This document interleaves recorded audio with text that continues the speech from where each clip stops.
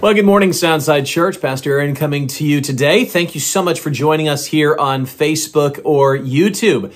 Well, if you've got a Bible, I hope you can open it to Matthew chapter 25. And as you do that, let me just go ahead and ask a quick question. When was the last time you sat down and watched the show America's Got Talent?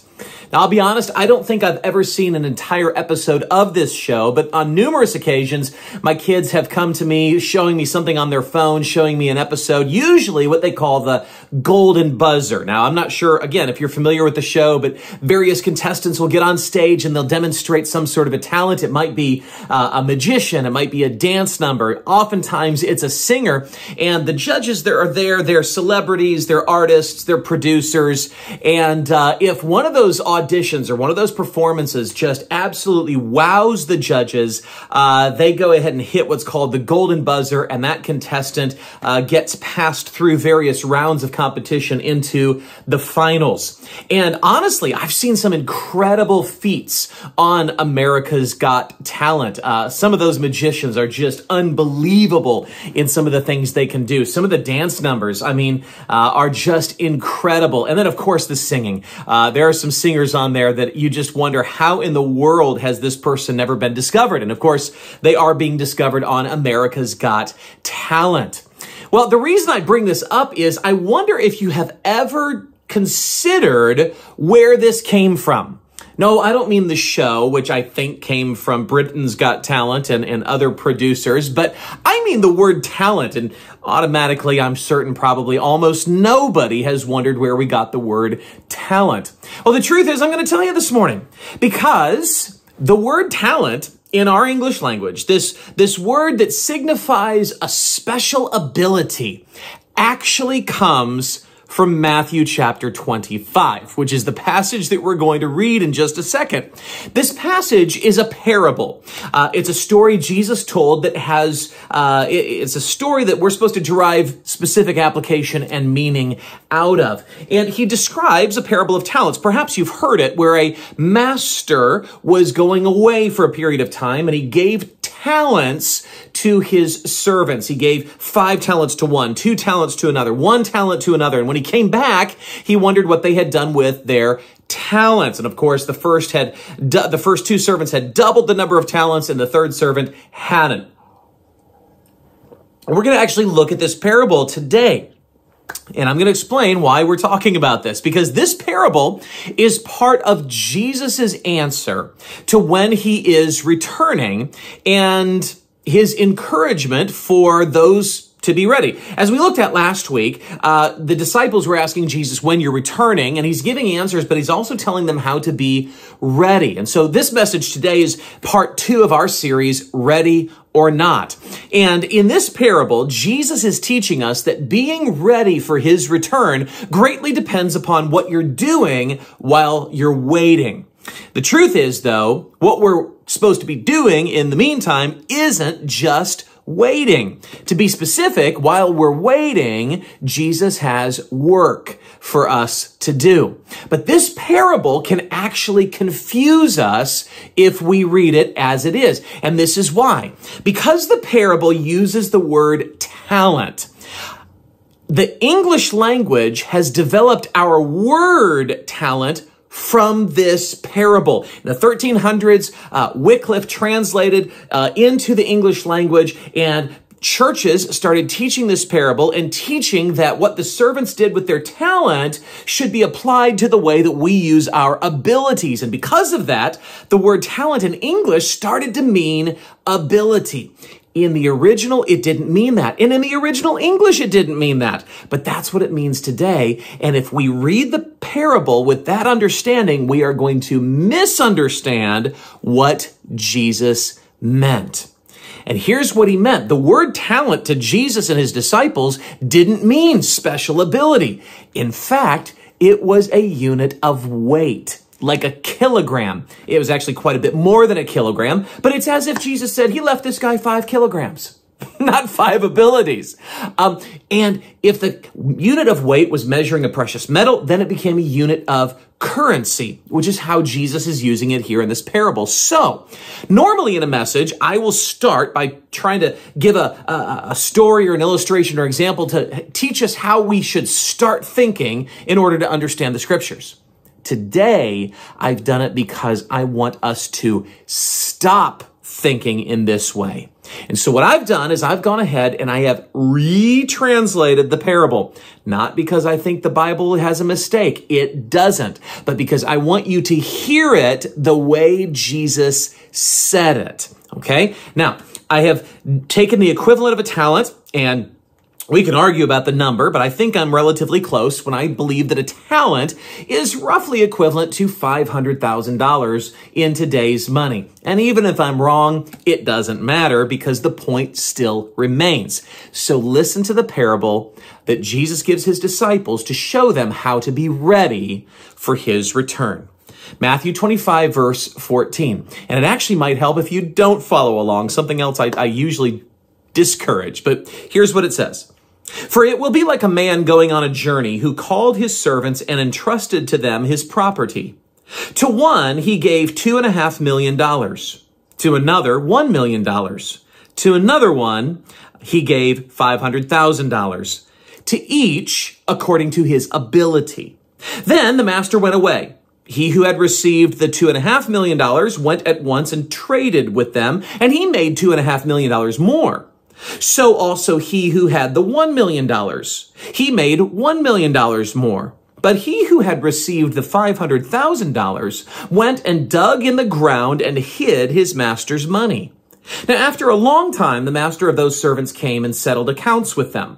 And he who had received the $2.5 million came forward, bringing $2.5 million more, saying, Master, you gave me $2.5 million. Here, I have made $2.5 million more. His master said to him, Well done, good and faithful servant. You have been faithful over a little. I will set you over much. Enter into the joy of your master. And he also, who had the $1 million, came forward saying, Master, you delivered to me $1 million? Here, I have made $1 million more. His master said to him, Well done, good and faithful servant. You have been faithful over a little. I will set you over much. Enter into the joy of your master. He also, who had received the $500,000, came forward saying, Master, I knew you to be a hard man, reaping where you did not sow and gathering where you scattered no seed. So I was afraid, and I went and I hid your $500,000 in the ground. Here, have what is yours. But his master answered him, You wicked and slothful servant. You knew that I reap where I have not sown and gather where I scattered no seed. Then you ought to have invested my money with the bankers, and at my coming I should have received what was my own with interest. So take the $500,000 from him and give it to the one that has the $5 million. For to everyone who has, will more be given, and he will have an abundance. But from the one who has not, even what he has will be taken away. And cast that worthless servant into the outer darkness. In that place there will be weeping and gnashing of teeth. Soundside, my burden as your pastor is to stand with you before Jesus someday and hear him say to you, Well done, good and faithful servant. I want him to say that to me, but I want him to say that to you. The truth is, however, in order to hear well done, we must first do well. Now, I've got to stop at this point, and I have to remind us of the good news of Jesus Christ, because our salvation from our sin is not earned or deserved by whatever works we do here on earth. In fact, the Bible says that the best works we can ever do are at best like filthy rags They don't amount to anything, which is why Jesus came. His works did earn perfect righteousness. He fulfilled his Father's will perfectly, and then he exchanged his life for ours, going to the cross to suffer the judgment that our sin deserves, rising again from the dead to offer eternal life as a free gift to those who repent of sin and receive him by faith as their Lord and as their Savior. That is our salvation. It is totally of grace, undeserved favor from God from beginning to end. Nevertheless, the Bible tells me as a pastor, it is part of my job to stir Christians up to good works. And it is part of your job as Christians to stir one another up to good works. Good works mark the life of a Christian. And God says he will reward lives of faithful service. And this parable tells us that he will also reject a life of unfaithful self-indulgence.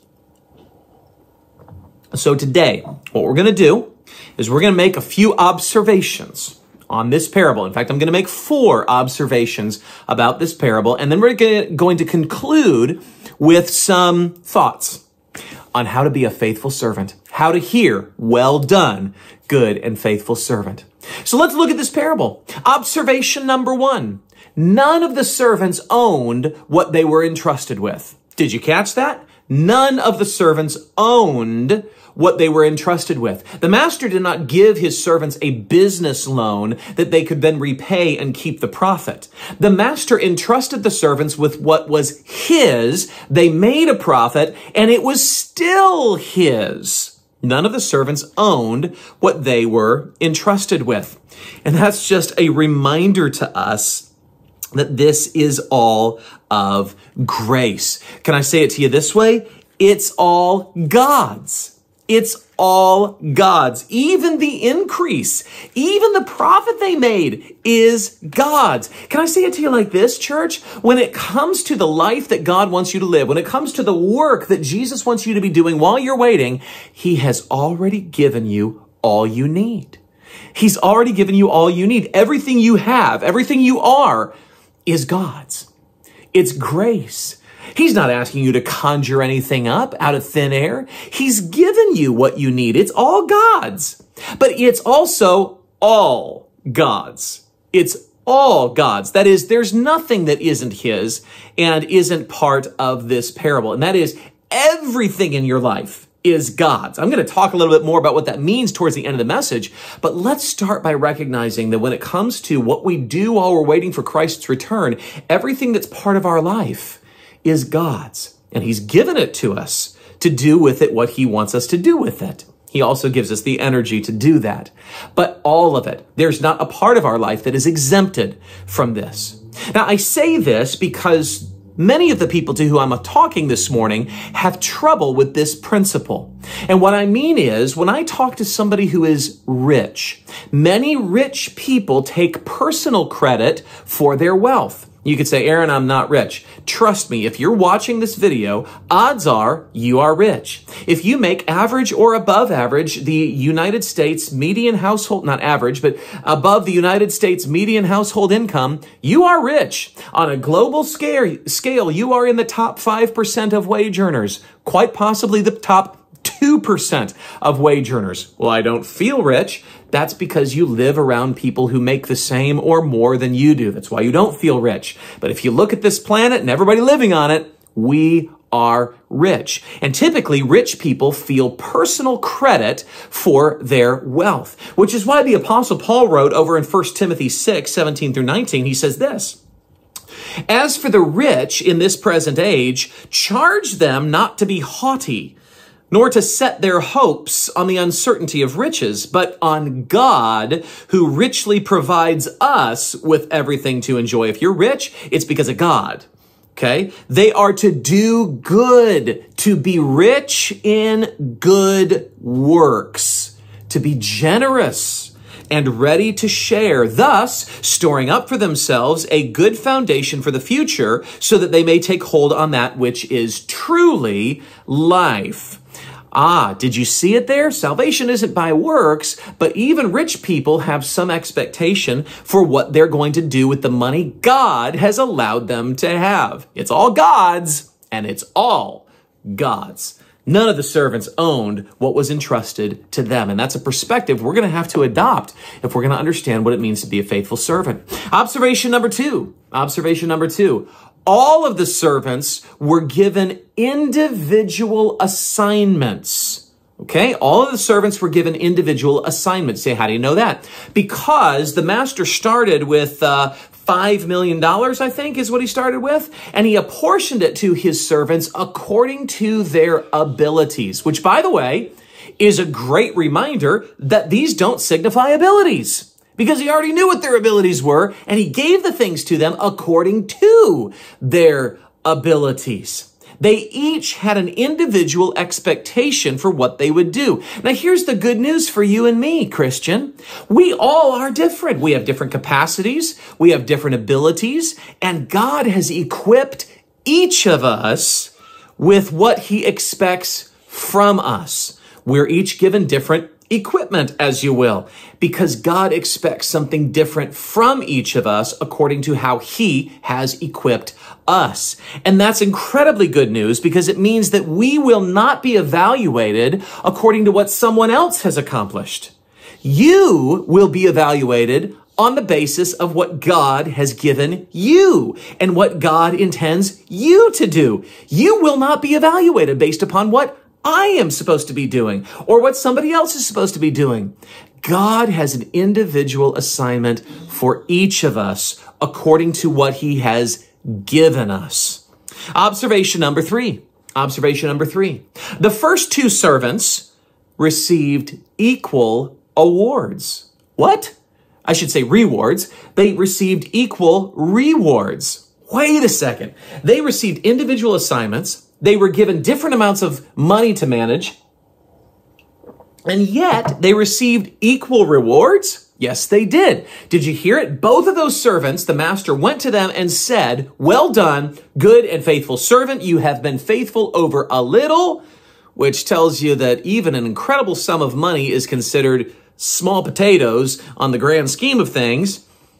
You've been faithful over a little, I will now make you faithful over much. Enter into the joy of your master. They both heard the exact same commendation. You know why? Because they both worked with what they had. The master was not evaluating them according to some standard. You need to reach this. The master looked at his faithful servants. They both worked with what they had. They both produced what they had worked for. And the master said, "Well done, good and faithful servant." Doesn't matter if you're handing me $5 million or you're handing me $2 million. You are a faithful servant. And for that, I am rewarding you.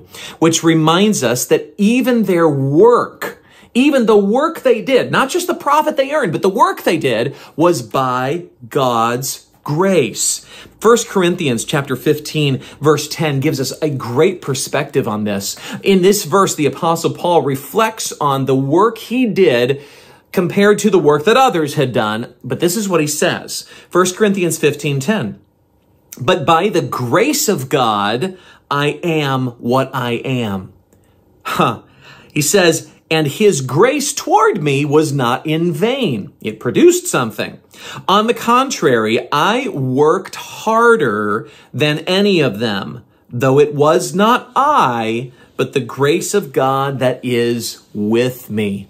Did you catch that meaning? This is incredible. By the grace of God, I am what I am.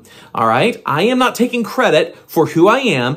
I worked harder than them, but it wasn't me. It was the grace of God working in me, which is a reminder that they received equal rewards because each of them worked with what they had. It's not about taking credit. It's simply about faithfulness. The master didn't reward them based upon their profitability. Yeah, they both had a 100% return. That's true. But he rewarded them because they were faithful. They worked with what they had, and what they had was what he had given them. What they had was the grace of God. You do too. You do too. Don't worry that God is up there and he's got some number that you've got to reach. That's not how it works. The Lord is looking at us to see if we're faithful to work with what he's given us. Finally, observation number 4. Observation number 4. The third servant was useless. The third servant was useless. Can I say it this way? The master was actually better off without him. The master was better off without him. You know, we've experienced in recent days an insane amount of inflation. And whether you believe inflation is 3% or 7% or 10% doesn't really matter, because if you take your money and put it in a savings account, you will not make the same amount of interest that you are losing through inflation. In fact, if you want to know how to lose your money, put it under your mattress or put it in a savings account. Why? Because your money will actually lose value as inflation increases. This servant did the same thing. Now, the master tells the servant that he could have put the money in the bank and he would have gotten more with interest. Now, not exactly the same thing for us too, but we're really not even talking about money, so does it really matter? The master's whole point was, hey, you knew that I know how to make money. On the one hand, I'm not so worried about the amount of money you make. I'm more worried about, are you going to do what I told you to do? The servant said, I was afraid, and so I buried your money. Here's your money.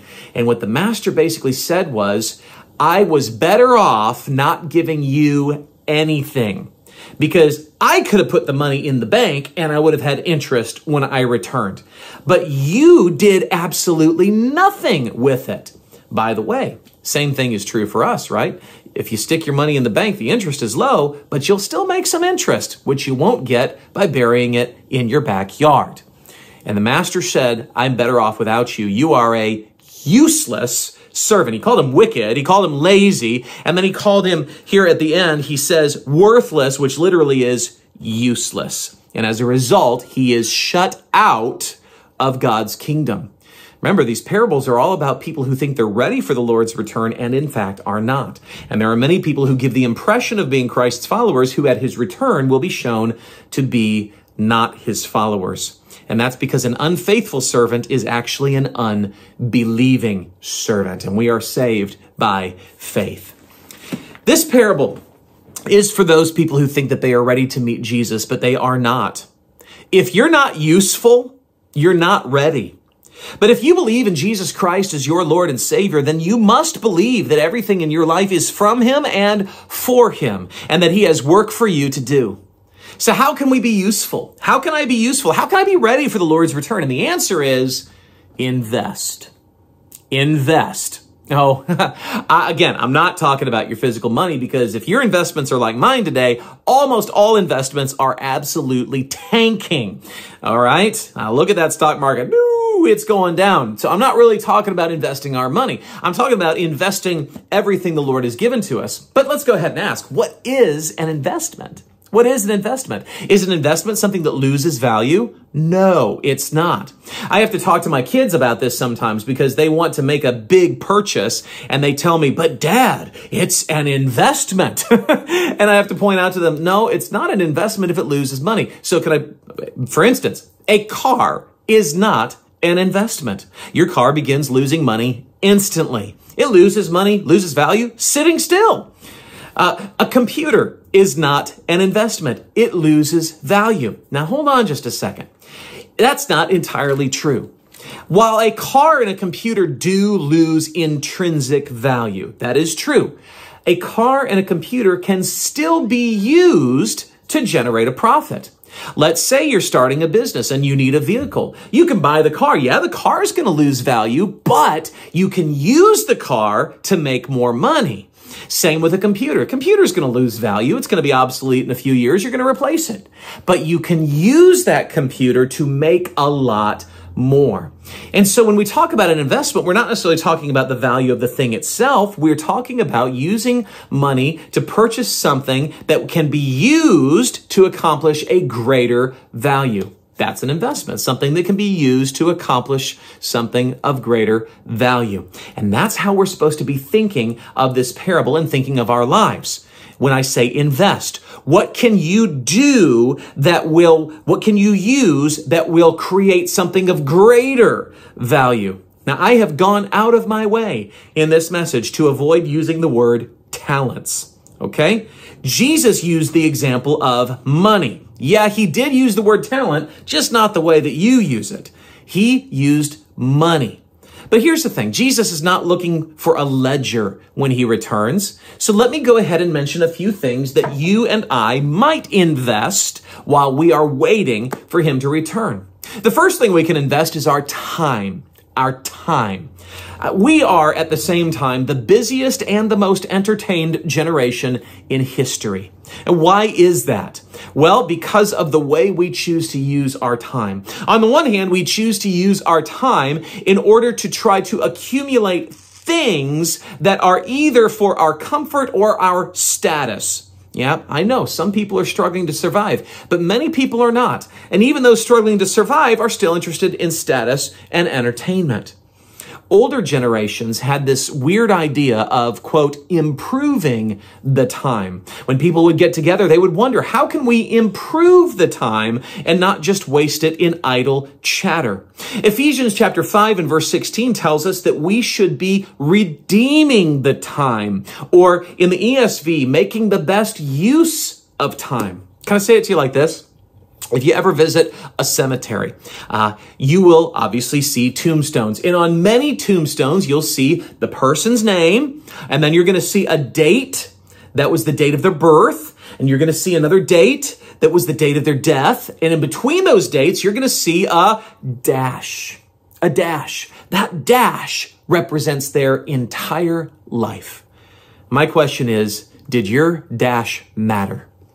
Did your dash add value? Did your dash make the world a better place? Did your dash result in more people worshiping God? Did your dash result in more people loving Jesus? Did your dash promote the kingdom of God? Did you take that dash that God gave you and create something of greater value with it? Not just our time, by the way, but related, something else we can invest is our health. We can invest our health. Yes, we can invest in our health so that we can maintain our health and be healthier. But let me just say this, tragedy does strike, okay? I'm totally acknowledging that. But in general, please don't find the exceptions because there are some. In general, healthy people are able to serve God better. I didn't say they could glorify God better, all right? A person in a wheelchair or a hospital bed can glorify God and often do glorify God in ways that people walking around don't. But in general, healthy people can do things more like sharing Christ and serving the poor. And, you get the idea. Why are you healthy? Are you investing in your health? You say, oh, yes, I work out because I got to have my beach body. All right. There's a difference between vanity and usefulness. Usefulness. You see, I believe we should invest in our health so that we can invest our health in our usefulness. Right now, I'm assuming you are healthy. Maybe you're not. If you're not, let me know. I'll pray for you, okay? But you are healthy right now because God wants you to be healthy right now. And you and I should ask why. Why? Why am I upright walking around and not in a hospital bed? What does God intend for me to do with this health that maybe I wouldn't be able to do if I didn't have it? Today is Father's Day. It is Father's Day, which brings me to something else that we can invest. And I'm going to speak to a very specific group of people. I'm going to talk to the dads out there. I'm going to talk to the fathers out there. You have been made a father. Invest your fatherhood. Invest your fatherhood to create something of greater value. And the Bible's so simple on this one. Fathers, bring up your children in the nurture and admonition of the Lord. It's really basic. But the truth is, how many of us fathers don't invest our fatherhood? You can say, well, Aaron, I might mess it up. Aaron, I'm not qualified. Aaron, I don't know how. Well, that's that unfaithful servant who took what the master gave him and just buried it. Hey, if you're a dad, God is going to expect you to give an account for how you raised your children. Me too. Let me say it like this. Making babies can be one of the easiest things in the world, but being a godly father can be one of the hardest. And yet God gives us all the resources necessary to be a godly father. And he's not necessarily looking at the outcome because your children are free moral agents on their own. He's looking for faithfulness.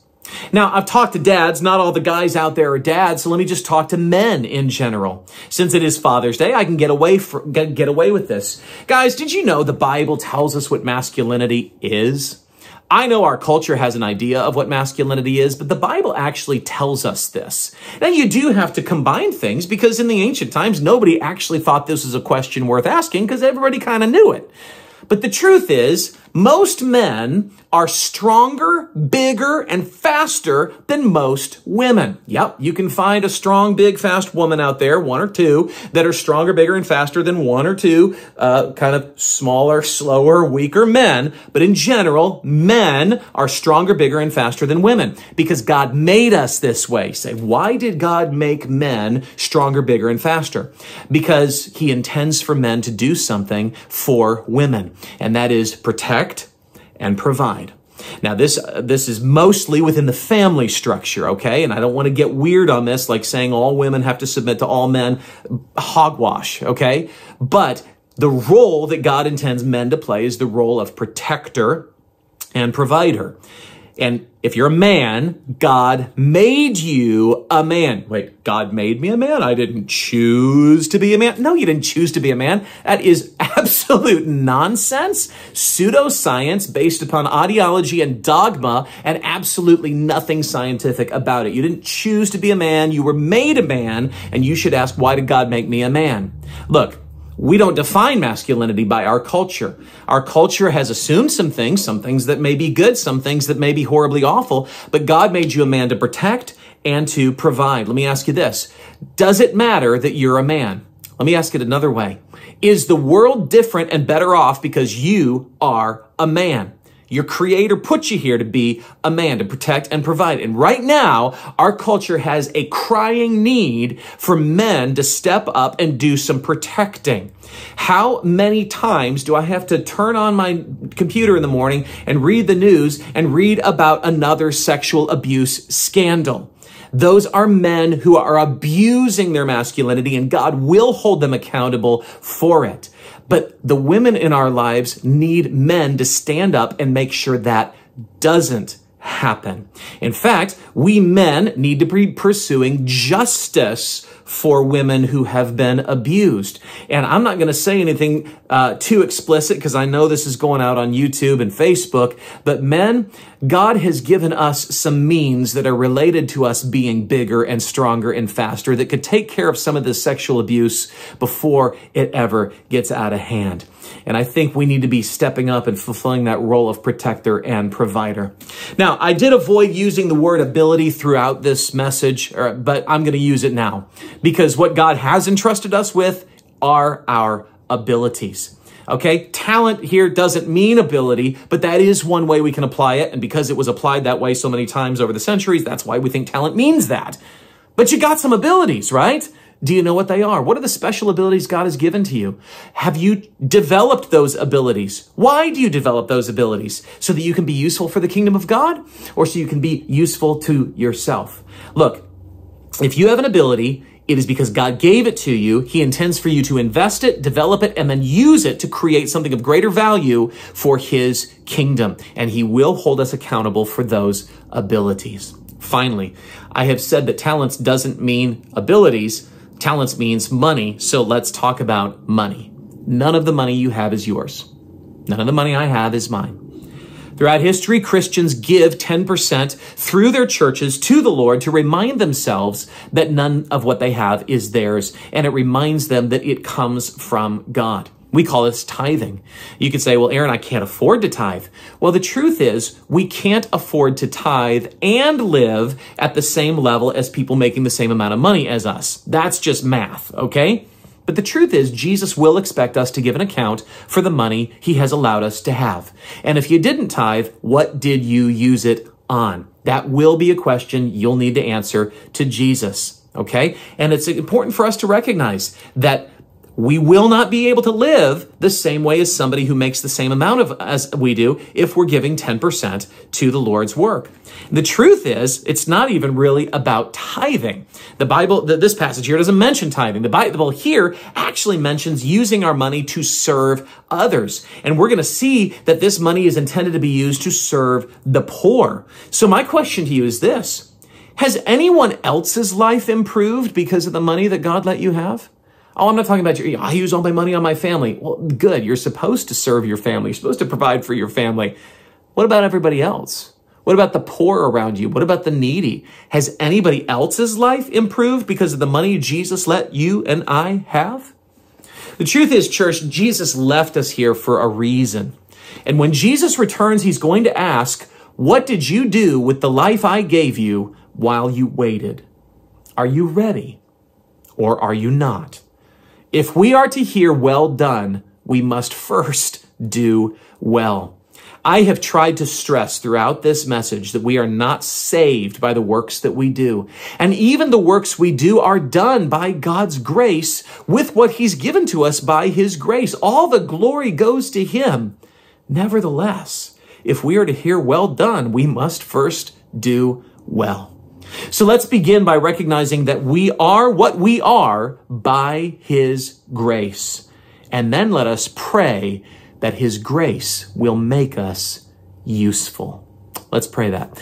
Lord, thank you so much for the grace you've given to us, that has shaped us, that has formed us, that has filled our lives with good things. And now, Lord, we pray that that same grace will use what you've given to us, will use us and make us useful.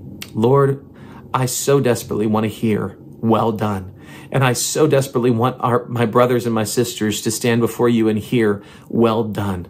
So Lord, may we be ready for your return by receiving your grace and living useful lives that we can then present to you for your glory at your return. In Jesus' name we pray, amen.